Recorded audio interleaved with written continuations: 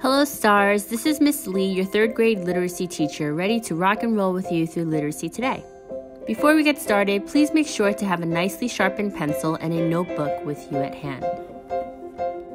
I will be starting off Module 10 again with the essential question, why is it important to pass stories down to the next generation? Remember, by the end of this module, we should be able to answer this question using examples from our readings. Feel free to pause this video to think about this question. In today's lesson, we will be reading a legend called When the Giant Stirred by Cecilia Godkin. Our genre focus will be legend. No, not like a super famous person, like a Fortnite legend, but a story from the past that are believed by many people but not proven to be true. Please turn to page 356 and let's read more about legends. Legends are stories from the past that are believed by many people but cannot be proven to be true. Authors of legends tell the story through the plot. The events of a legend are thought to be based on real events. Authors of legends use sensory details and figurative language to develop the setting and the characters. Legends include the beliefs and ideas of a culture. Now, while we read this text, I want you to use your background knowledge and clues to see what the author is trying to say. Authors don't always tell the reader everything in the text. Sometimes, great readers have to figure out things on their own. We call this making an inference. Please repeat after me, making an inference. For example, let's say you're on your way to school and you notice that the ground is wet. You can infer or make an inference that it rained earlier. You use clues to understand what happened even though no one told you it rained. You just inferred or made an inference. So before we get started reading When the Giant Stirred, let's preview some vocabulary. Here you see the words lagoon, garlands, belched, cinders, appease, and barren. Do these words look familiar to you? Yes, they're the words from yesterday's lesson. In the packet, you were required to use a dictionary to help define these words, but I have included the definitions here for you. Lagoon. A lagoon is an area of seawater that is separated from the ocean by rocks or sand. Garlands. Garlands are ropes made of flowers or leaves. Belched. If a volcano or chimney belched, it suddenly pushed out a large amount of smoke or fire.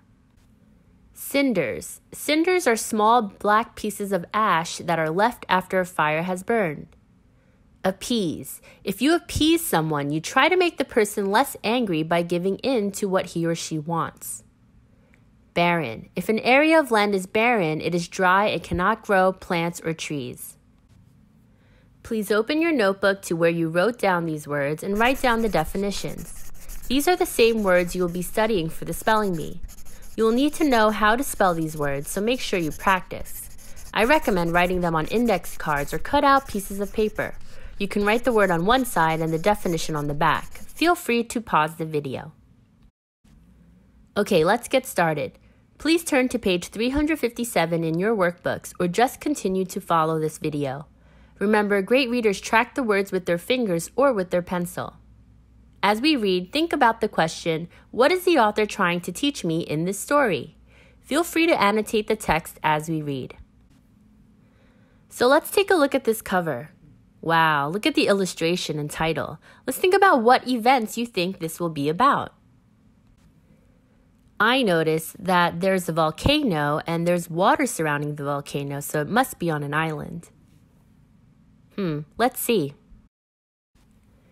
Okay, let's turn to page 359 and get ready to read. Long, long ago, in a blue, blue sea lay a green, green island. On the island, there were white sandy beaches with coconut palms where great sea turtles came by moonlight to bury their eggs in the sand. On the island, there were leafy green forests with brightly colored butterflies, where noisy red parrots screeched and chattered from the treetops. On the island, there was a cool blue lagoon, where many silvery fish swam in an underwater garden of strange and wondrous animals. Now, how do the details in the illustrations match the text on page 359? And how do they help you understand the setting? Think about that question for a bit. Did you find any connections? If you look at paragraph 3, it says there were leafy green forests with brightly colored butterflies, where noisy red parrots screeched on the treetops. Do you see that? Let's try to match other examples of the text to match the illustration. On the island, there was a sleepy village of grass-thatched houses where gentle, smiling people went about their daily lives. They collected coconuts from the beaches, fruit from the forests, and fish from the lagoon. Over all of this peaceful island towered a great cone-shaped mountain. Most of the time it was quiet, but sometimes it let out a puff of smoke or rumbled like a giant mumbling in his sleep. Wow, what a descriptive passage. Did anyone spot the example of figurative language? Take a minute to look at the passage again and see if you spot it. Yes, in paragraph 7, the author compares the mountain to a rumbling giant mumbling in his sleep. Now, is the mountain really a giant? No, the author compares the mountain to a giant because a giant is big, scary, and dangerous, even if it's sleeping. When the giant stirred, the people of the village took garlands of flowers up the mountain and threw them in the crater at the top.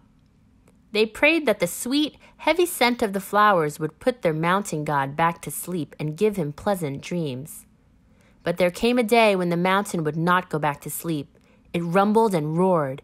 It belched out black smoke, which fell as a rain of cinders on the village. Now, the author doesn't exactly tell us how the people felt when the giant stirred, meaning the mountain started to move a little, but let's use the illustration and text evidence to make an inference. Why would they pray for the mountain to go back to sleep? What might they be feeling? Happy, thankful, nervous, worried? Please write down an inference on what the people may be feeling and how you know this. You can write this directly in your notebooks. The people were afraid to go up the mountain. Instead, they huddled fearfully in their homes. The parrots and all the other birds flew screeching and chattering up into the sky. They made a great, colorful, noisy cloud which flew away across the sea in search of another island on which to live. I want you to check out the illustration. What does the illustration tell you about the island people's feelings that the text does not? Look at the children and their facial expressions. The chief of the village gathered his people around him. He told them that the birds were the messengers of the gods. He said that, when the birds left, the mountain would awake in anger and no amount of flowers would appease their mountain god now. Remember, appease means to try to make the person less angry by giving in to what he or she wants. The chief told his people it was time to leave their beautiful island home. The people did as they were told. They gathered their belongings and hurried with them to the beach. They loaded the boats and paddled away across the sea, looking for another island on which to live. Can you make an inference based on what you know about animals here? What do you know about animals and why they may leave a place? That's right. Animals can sense danger. I think the birds sensed that the mountain was going to wake up and that they needed to find a safe place to live. So let's make a prediction as to what will happen next.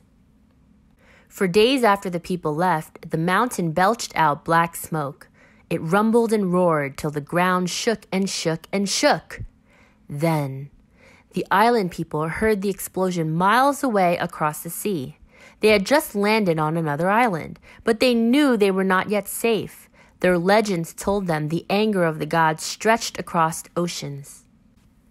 Does anybody notice the fancy text feature on paragraph 16? Does anybody remember what that's called? That's correct, it's called an em dash.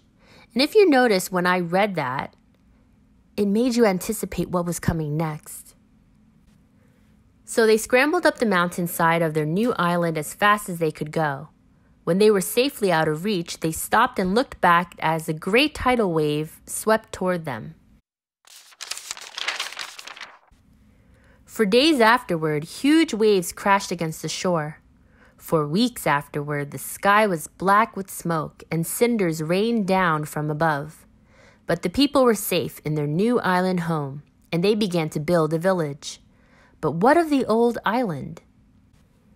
It was just a smoking ruin. The mountain, in its fury, had split apart. Not a single living creature had survived. For many months, the island was just a barren black rock in a blue, blue sea. Do you notice how the author often repeats words? The author often does this to emphasize the sensory details. For example, in paragraph 22, the author states the blue, blue sea. And if you notice in the illustration, doesn't it look quite blue? Little fishes swam around it, and some found their way into the lagoon. Strange and wondrous animals began to grow there. One day, some seeds blew over in the wind and lodged in a crevice in the rock. Little plants began to grow. Later, bigger plants began to grow. Storms washed white sand up onto the shore. Coconuts bobbed by in the water and came to rest on the sand. They put down roots and began to grow into coconut palms. Then great sea turtles came by moonlight to lay their eggs in the sand. Weeks later, little hatching turtles broke free from their nests and scampered across the beach into the sea. Butterflies blew over on the wind and found a home among the plants. A pair of parrots flew by and settled in the coconut palms. Now check out the illustration. Doesn't this illustration remind you of one that we saw previously in the text? Month by month, year by year, plants and animals returned until they were once again white, sandy beaches with coconut palms, leafy green forests with brightly colored birds and butterflies, and a cool blue lagoon with silvery fish in an underwater garden of strange and wondrous animals. Perhaps one day there would be also a sleepy village of grass-thatched houses with gentle, smiling people. For the legends say that, just as the mountain gods destroy themselves, so too are they reborn as islands, which rise out of the sea in an endless cycle of destruction and renewal. What does this tell us about the importance of legends to the island people? Do people really believe in these legends? I want you to take a moment and open your notebook and write these questions down. This time we're going to have 2 questions. The first one is, what was the author trying to teach us through the story? The second question is, what does this teach us about life? Remember to set your timer for 5 minutes and do a free write in responding to these questions. Please make sure to answer the questions on page 377 in your workbooks. For today's vocabulary work, please draw a picture for each one of your vocabulary words. For some words, you may want to draw a comic strip. Have fun!